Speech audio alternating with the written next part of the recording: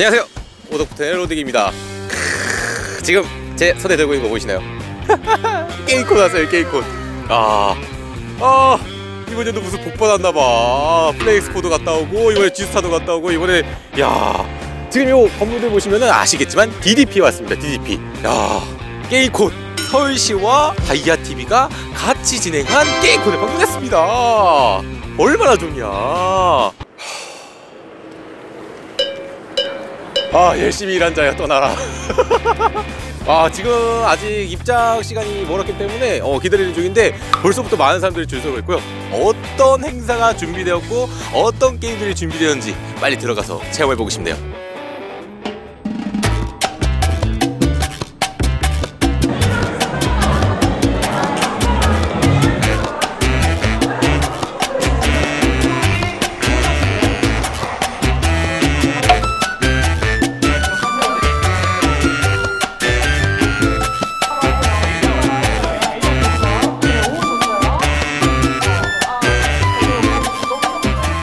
서울대표 인디게임들이 모여있는 서울 막겐존에 저희가 방문했습니다.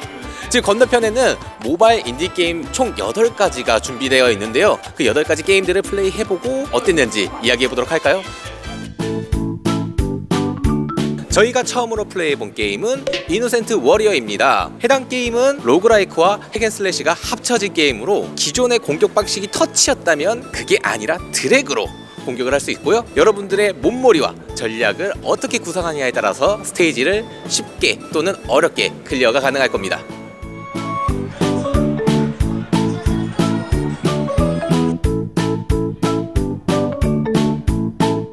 두 번째로 플레이한 게임은 길고양이 이야기라는 게임입니다. 어린 아기 고양이의 시점으로 진행된 게임으로 마을에서 아이템을 파밍하여 NPC들과 호감을 쌓고 방해 요소들을 피해서 도시에서 살아남는 게임입니다.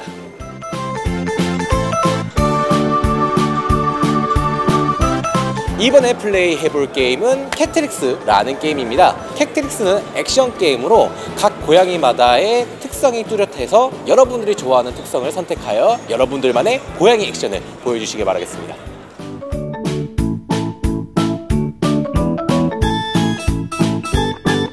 네 번째로 플레이해볼 게임은 마녀의 숲이라는 게임입니다.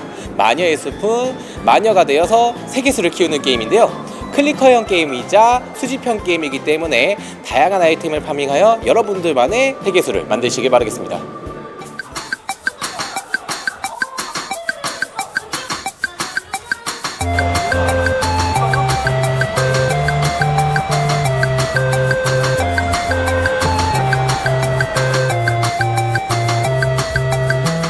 이번에 플레이해볼 게임은 퍼즐류 게임인 햄스터타운과 린입니다. 햄스터타운은 각 스테이지마다 선과 그림을 그려서 사탕을 안전하게 햄스터에게 전달해주면 되는 게임이고요. 린은 문을 움직여서 린이 안전하게 탈출구로 빠져나갈 수 있도록 도와주는 게임입니다.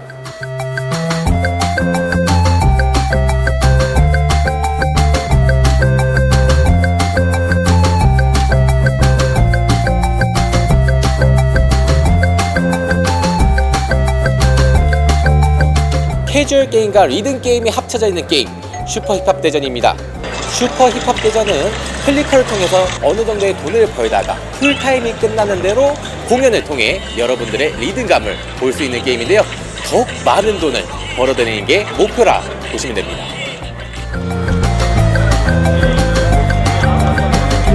마지막으로 플레이해볼 게임은 루티의 크로니클입니다. 루티의 크로니클은 수집형 게임이자 턴제 RPG 게임으로 아기자기한 캐릭터를 모으는 것과 더불어 어떻게 턴을 이어갈 것이냐에 따라서 전략적인 게임으로 볼 수 있습니다.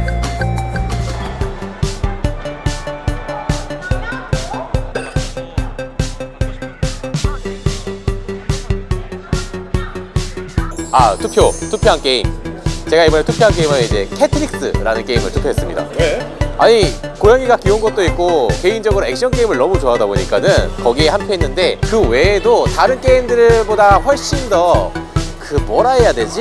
최적화가 잘 돼 있었어요. 최적화가 돼 있으니까는 버벅임 없이 플레이할 수 있었다는 게 굉장히 좋은 호감도였습니다.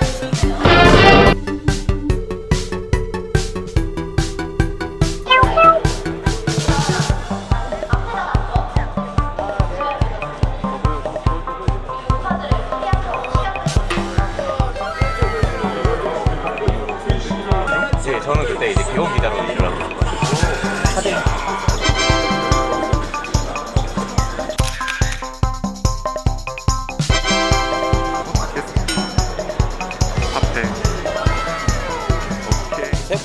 2019 서울 게임콘을 방문해서 유명한 스트리머 또는 유튜버 분들을 많이 뵌 것도 좋았지만은 역시 서울에서 뽑은 인기 모바일 인디게임들은 또 다른 별미였죠. 좋았습니다. 유명한 사람들 보는 것도 좋긴 하지만은 우리가 직접 플레이 해보는 것도 굉장히 중요하지 않을까 싶은데, 일단은 이번 연도 행사는 여기서 끝났고 저희가 내년에 또 2020년 서울 게임콘을 방문했으면 싶네요. 우리 불러주겠지? 모르겠다. 좋습니다. 내가 좀 마음이 급해서 그러는데 오늘은 여기서 인사드리면서 마무리 짓도록 하겠습니다. 자, 그럼 여러분들 바이바이. 다음에 만나요. 됐어요? 아싸! 차민조!